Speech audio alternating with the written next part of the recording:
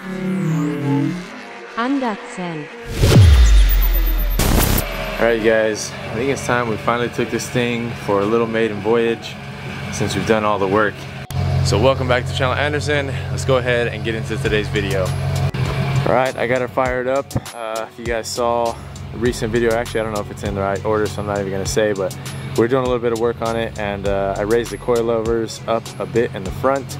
Still plenty low, but it was way too low before, so that's going to help out a little bit, just overall ride, and make it easier to work on too, lifting it up and all that stuff. So plan is I'm just going to take it for a quick little cruise around the neighborhood right now, and after that bring it right back to this spot.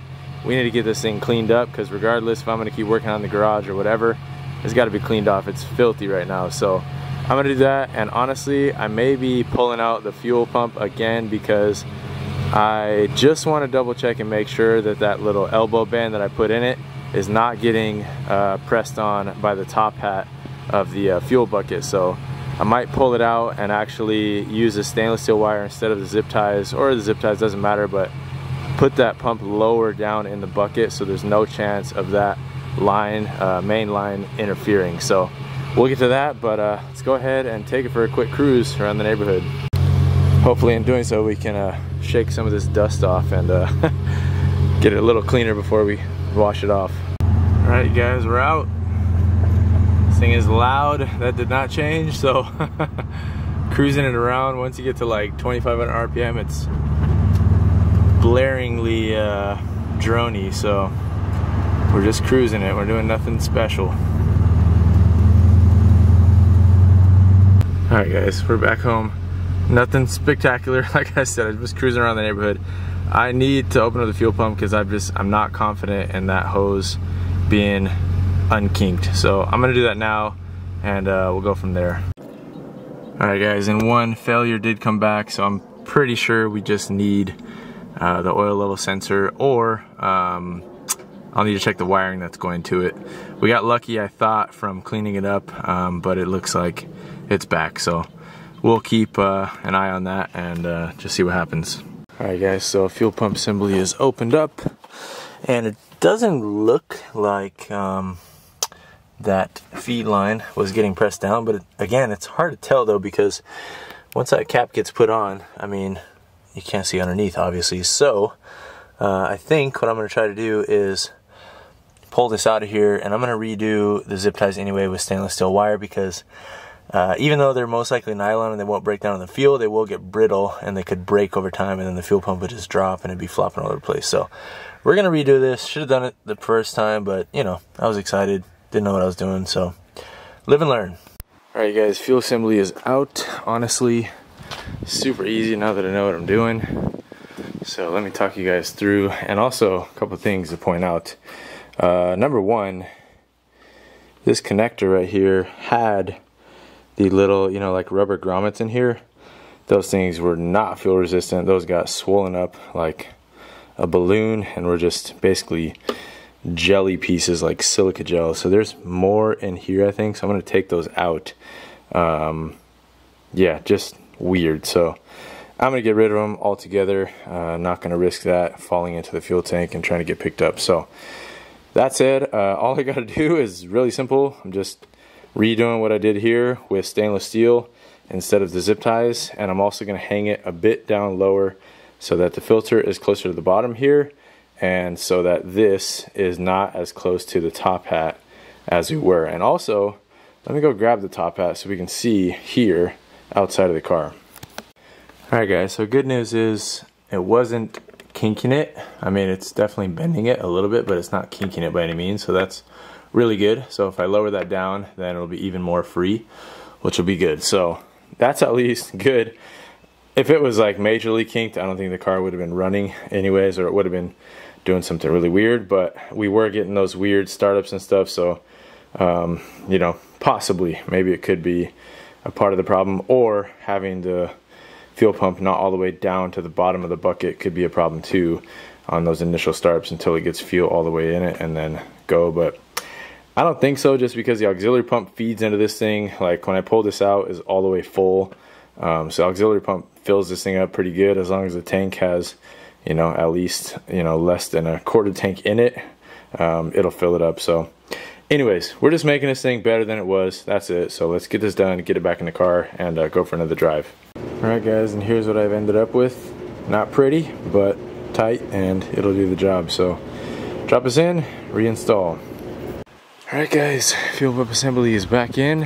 I'm gonna go ahead, test fire the car, get fuel pressure, all that stuff, and then we need to give this thing a bath ASAP. Alright guys, tank is not all the way buttoned up, but it's sealed, so let's go ahead, just make sure everything's working. Clock's going crazy because battery. Alright, pump is on, that's good.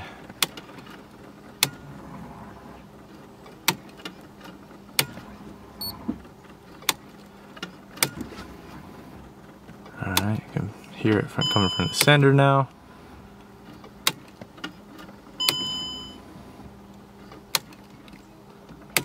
Alright, let's see what the rail's at. Alright, rail is good. Let's go ahead and give it a test fire. Okay, here we go.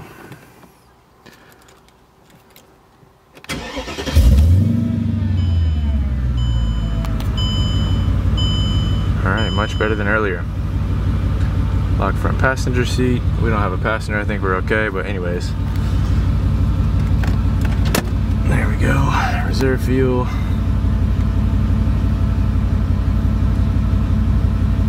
Alright, well, let it idle here for a little bit and let's wash this thing off.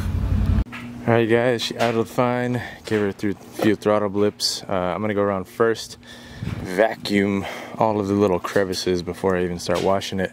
Mostly just by the hood and then over here by the trunk. Man, if you guys don't live in the Pacific Northwest or somewhere with trees, you just don't know the struggle of the pine needle life. They just get everywhere, all over the place, every nook and cranny possible.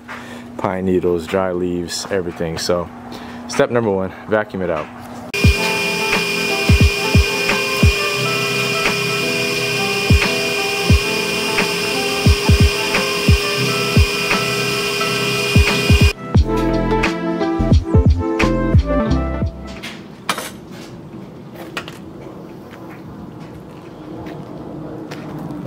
I don't think this is doing much, guys.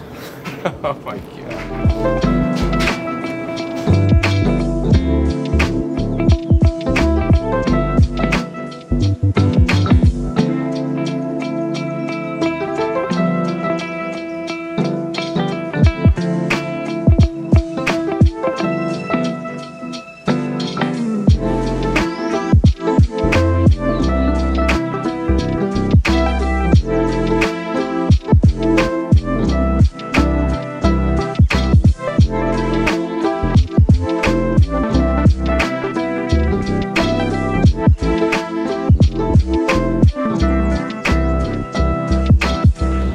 Alright guys, well, she's clean for the most part. Kind of ran out of my soap that I had, so didn't get as spotless as I'd like it, but it'll do the job for now. Things to talk about as far as the paint goes. You guys saw me scrubbing extra hard on the fenders. It had some clear coat overspray from when I sprayed the underside of the hood. So lesson learned about that. I should have tossed a moving blanket or something over the fenders when I was doing that, but I got it off for the most part and I can polish out whatever I didn't get, so not a big deal. Headlights I'm gonna polish right now. So they're definitely faded. There is a spot on here that I can't really tell what is going on, but we'll see once I start polishing. So see about that. Other things, front bumper already new, and the back bumper a little bit have some clear coat failure going on, so those could be resprayed at some point.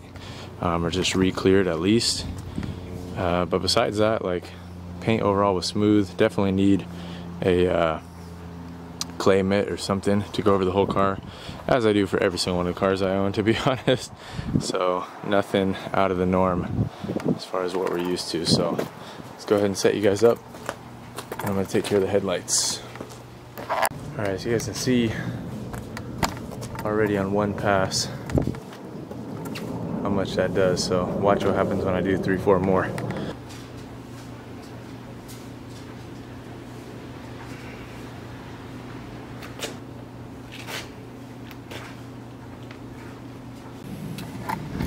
Alright guys, driver's side is done. That little mark on there, I can try to sand, but I gotta find my proper sandpaper to use on that. I'll probably have to start pretty heavy and then work my way up to like 1,000, 2,000 grit, which I probably have laying around, but I gotta find it, so I'm not gonna mess with it now. But came a long way from the fogginess, so let's go ahead, get this one up to par. Alright guys, well, she's all cleaned up. Again, I got no show cars here, but as far as exterior paint and perfection goes, but all of them are focused on performing and running and having fun. So, see some leftover polish I didn't get. So, tried to spend some time just going over a few things. Nothing crazy, but definitely, like I said, need to get a clay mitt or a clay bar and go over, especially the front side. I got buddies now that can do some painting, so that's something I would like to do. Re-clear the bumpers at some point, maybe respray the hood. Luckily, it's the easiest color on earth to match. Basically 040 black. I don't know if they changed that with later models, but it's basically just a black with no sparkle in it. And let me know what you guys think as well about the grille. Should I return to the factory chrome with the chrome star? I'm not sure yet. Something I will do is fog light delete and put in my own style honeycomb mesh like I did on the C55, and a lot of you guys asked me about that, and I never made a video for it. It was just a project I did on my own. So I will do that and make a video for it, fog light delete, and do my own honeycomb mesh, get rid of this chicken wire stuff that they use from factory. Show you guys how I do it. Super cool, super cheap, and it looks great. Show you what I'm talking about. So right there, that is what we did for all of our grills. Makes it look much more modern, and I'm just a fan of the no fog light look. So they are cool, don't get me wrong, but in this case, this one's full of water. It looks like at some point somebody tried to splice in like a LED kit or something, and yeah, they're just, I'd rather delete them. So we'll get rid of those, sell them off, and yeah, I don't have the back seats in yet. I'm not going to do that till I go out for a few days and make sure I'm happy with the fuel pump setup and all that stuff. But very cool to be at this point. It's finally clean. It was sitting in this spot for a long time and sat in the garage for a while. You guys know, while we did a bunch of little jobs. Still got a bunch of little jobs to do, but for the most part, I think she's ready to start putting her through her paces. And just going through everything to make sure what needs more attention. There's still definitely things that I want to change or modify, but for now, we've done a lot. So if you guys have been with me on this journey since picking up the car, when did I even get it? Like February maybe? February, March, April, maybe April actually. April, May, June, that sounds more right. Maybe the end of April, but I'll have to look back at the videos. But if you guys have been with me since then, thank you guys. It's been a slow process, but we're finally at the point where I'm gonna start trying to daily driving this thing, to be honest. I'm gonna share between this and the C36, and once I get confident in it and it's working good as a normal car and doing all the things that it should be doing, then we can start, you know, ramping it up a little bit. And once I get full confidence in it, the plan is do a track day with these two things, probably like a drag strip day, to be honest, because it would just be fun. It'd be a different experience. I've never been to a drag strip, and it would just, I think it'd be a lot of fun. So let's go ahead and fire it up. I'm curious, see if it still does the weird cold start, and I'm thinking about Driving over to go get some gas right now too. Alright guys, and the #1 fan of this car is right here. He's been waiting a long time for this. What do you think? Which one is it? This is the one that you kept asking about, remember? I think it's almost ready now. You want to start it up? Yeah. I got the keys. Come on. Come on over here.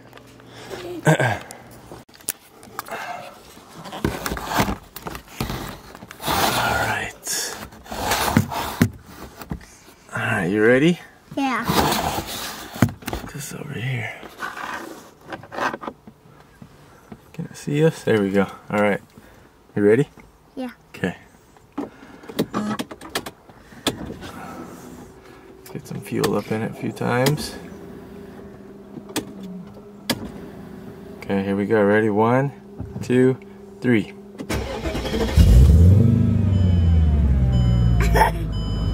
Whoa. I'm seeing this. Yeah, that's a little computer that kind of tells what's going on with the car. It's called an ultra gauge. What is it going on with it? It says RPM, boost PSI, intake temperature, and engine temperature. Pretty cool, huh? You want to hear this bad boy? Yeah. Listen, here. Sit here, watch.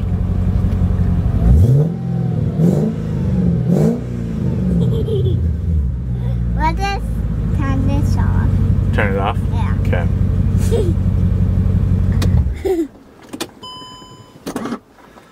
Go. Alright guys, well he's ready to play video games, so I'm gonna go inside. I'll check back with you guys once we go fill it up. Alright guys, first trip to go get some gas. Let's do it. Alright, it's been sitting for a while, so it's probably cold again. See how she starts up.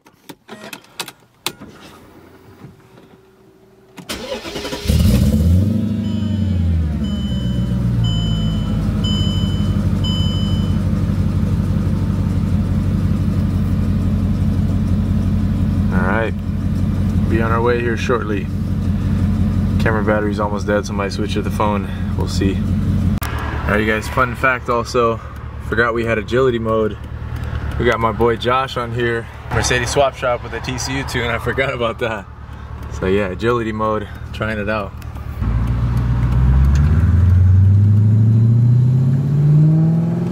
Alright, first time on the street since I've had it at home. This is crazy.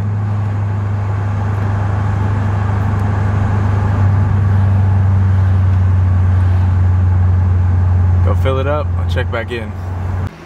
Alright you guys, $30 later. Just put a little bit in it. We'll fill it up for sure at Costco later. But got a half tank, that's good.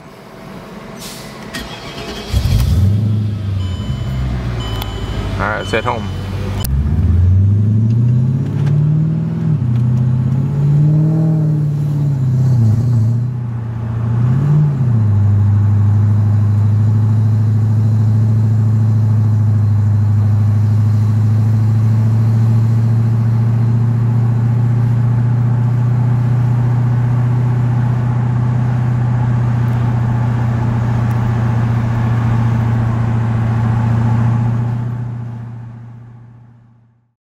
Well guys, took a turn for the worse. Luckily I don't think it's terrible, but I'm not making it home right now, so bet you didn't expect this clip. Brother. Oh guys. Thank you to Ryan, what a lifesaver, man.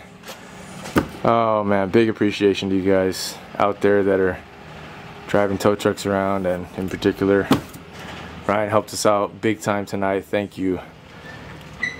He's got a Jeep SRT. He's super built, like 900 horsepower. He's actually selling right now, so I'm gonna help him out and post it on my story and hopefully try to get him an interested buyer. But did you guys think the video was gonna end like this? I know I did not. All right, guys. Well, preliminary thoughts. The Hellcat fuel pump is in it. Could be drawing too much amperage, too much voltage. Josh says check the front SAM. So I'm gonna go around with a light tester and check that out. I'm exhausted. I have work tomorrow. Not gonna happen in this video, sorry guys. Damn, that sucks though. I drove it around, I did a second gear pull off camera because I was just feeling it out, and I was literally looping back at that spot to try and go do it again on camera for you guys, because it ripped when it went, but just didn't go for long, so